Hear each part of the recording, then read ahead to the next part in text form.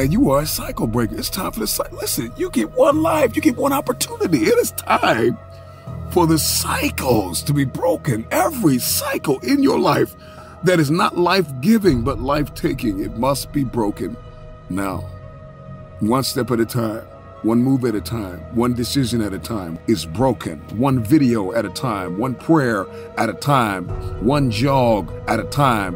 Cycle breakers are decision makers. They make wise decisions. A cycle is a series of events that happen regularly. It's just a pattern, it's a paradigm. It's something that we see on a constant basis. There are life-giving cycles and there are life-taking cycles. Somebody, somewhere, is listening to me at any point in the day. There are cycles that are present that are taking your life. And there are people in your family that have suffered and even lost their lives because of the same cycles. Destiny is a very expensive thing. There are prices that must be paid in order for us to fulfill destiny.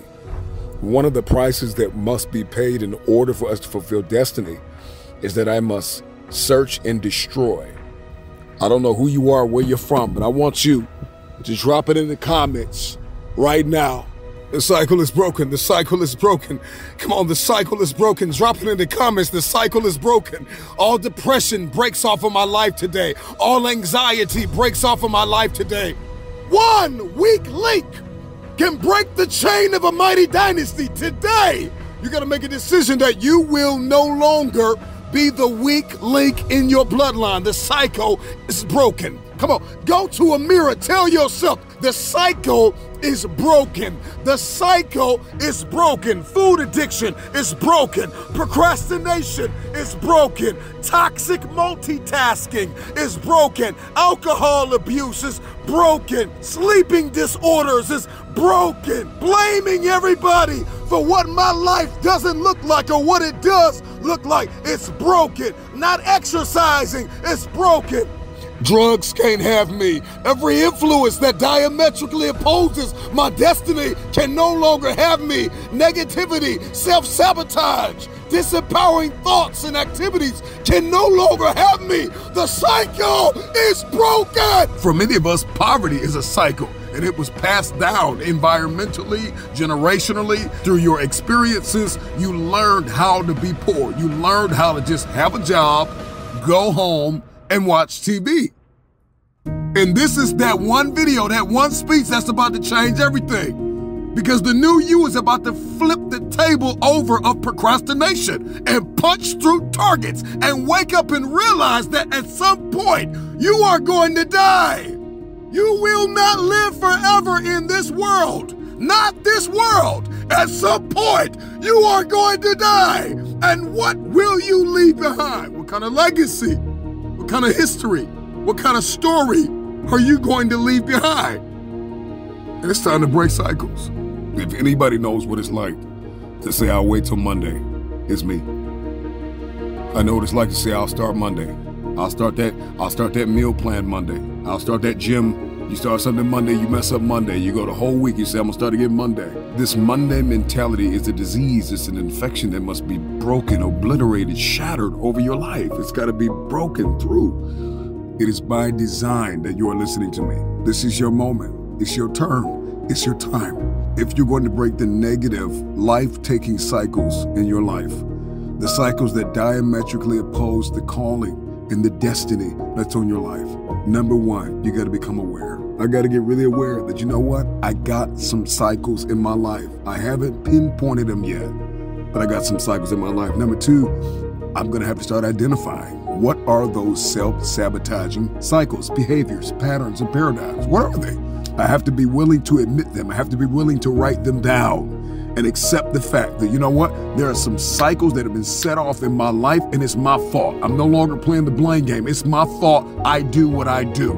It's my fault I said what I said. It's my fault I'm still attached to this person. It's my fault I'm still attached to this place. For many of us, poverty is a cycle, and it was passed down environmentally, generationally. Through your experiences, you learned how to be poor. You learned how to just have a job, go home, and watch TV.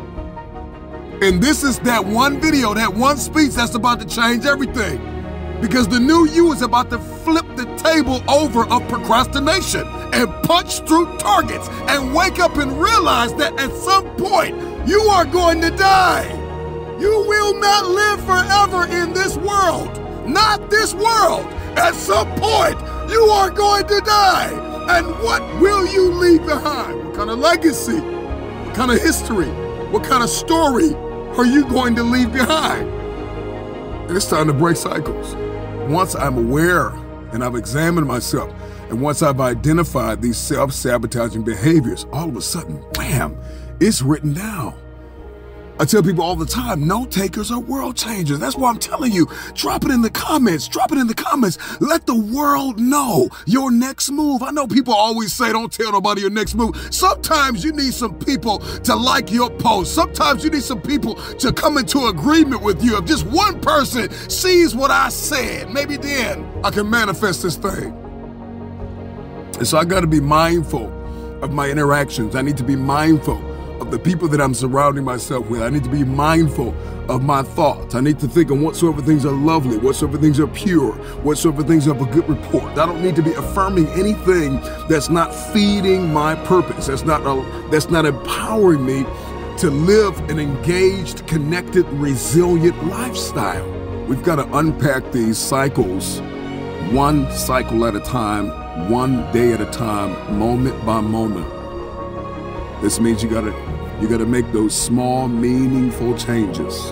When we're dealing in the realm of habits and patterns and programs, we gotta stop comparing ourselves to others. Somebody didn't fall into the trap you fell in. And if you constantly compare yourselves to those people, you're constantly going to beat yourself up, judge yourself, self-sabotage, and move in the realm of disempowering thoughts. And you gotta snap out of that. One who breaks a cycle doesn't live a lifestyle of comparing themselves to other people. Yes, we want to have those small bite-sized goals, but we also need those broad stroke goals, those targets and aims that are going to take a few years. Invest in coaching, invest in mentorship. Notice I said a coach and a mentor, not an idol. Many of us have been influenced and infected by people who we have idled. And the time is now for that cycle to be broken because they have what you want, but they are not who God has called you to be. So there's a lot of people that have a lot of stuff that you want. Their presence, their makeup, their language, they're nothing like you. The worst advice you could hear is somebody that tells you, you good. We're all XYZ. Everybody's XYZ. You better snap out of it and walk straight out of the matrix and jump into reality. It's your time. It's your turn. I don't know who you are. If you have to listen to this 1,000 times, do it.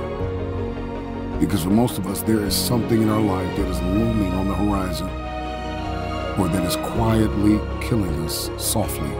Our own internal pandemics. It's time for you to take the cure to this virus. This virus called procrastination, depression, anxiety, anger. I don't know what this cycle is. And there are healthy cycles and there are unhealthy cycles. There are cycles that give us life and there are cycles that take life from us. Every day somebody dies because of a cycle they refuse to break. Don't make that same mistake.